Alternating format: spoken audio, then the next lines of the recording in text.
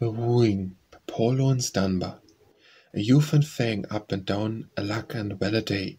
He fared him to the market town, alack and well a day. They met a maiden fair, with hazel eyes and auburn hair, as hard and from and when and where, alack and well a day. She posies sold, right merrily, alack and well a day. And the flower was fair, she, alack and well a day. He bought a rose and sighed a sigh. Ah, dearest maid, would that I might dare the seller to buy, alack and well a day. Just ahead we call coquette, alack and well a day. I'm not stirring the market yet, alack and well a day. I must cool upon a shelf, or much I sell for gold and pelf. I'm yet too young to sell myself, alack and well a day. The youth was filled with sorrow, sir, alack and well a day, and looked he at the maid once more, alack and well a day. Then loud he cried, the maiden, if too young to sell, now as I live, you're not too young yourself to give, alack and well a day.